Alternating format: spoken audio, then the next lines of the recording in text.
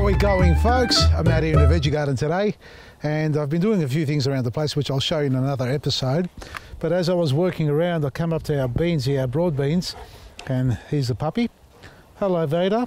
Where have you been, buddy? Hey, where have you been? Huh? Chasing more rabbits? He's been hunting rabbits today.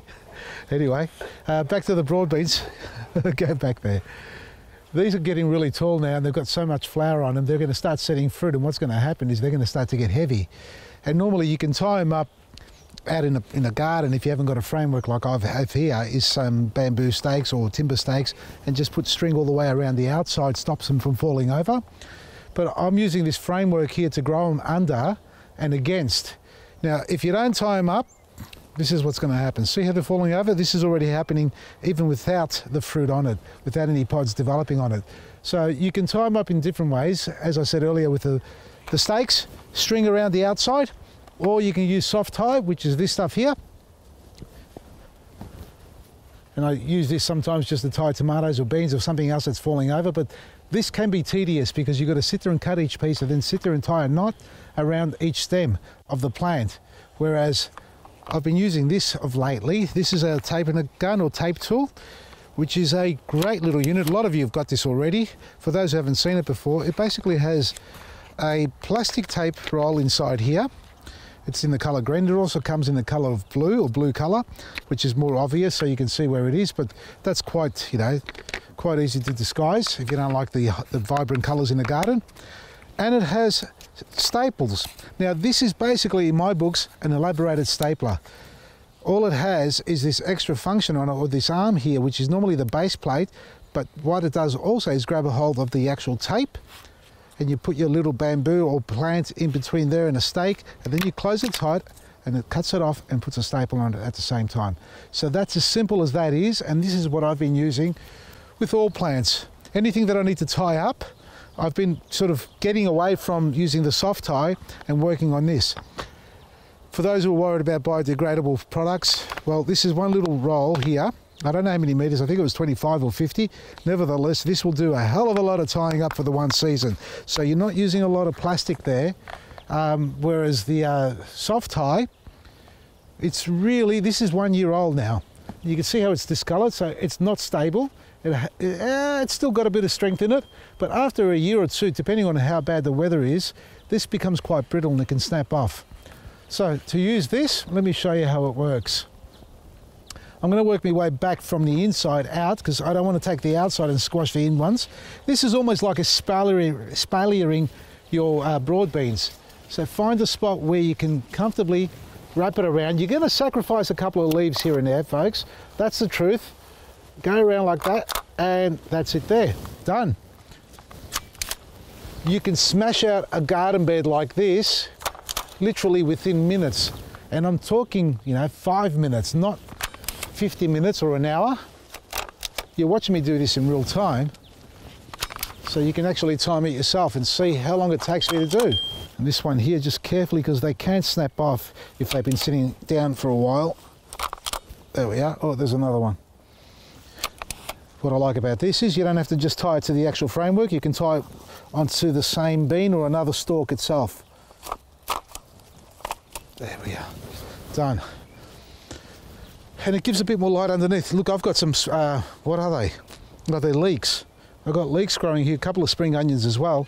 And because these are starting to hang out and cast a shadow over the top, the plants below are going to struggle to grow efficiently and produce a decent crop for me. There we are, like that. Now, you can probably think, oh, look, you're going to cramp them all up in there. Yes and no.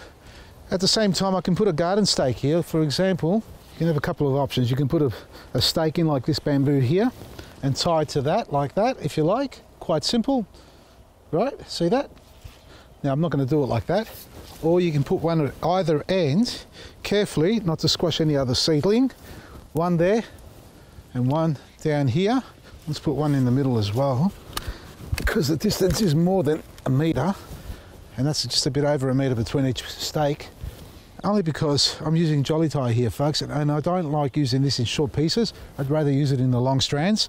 Now the first ones here I was going to actually tie it to this, but what I'm going to do is use this as part of the framework, tie it to the back here, carefully. You don't have to do a major knot. Do a loop around the first stake, like that.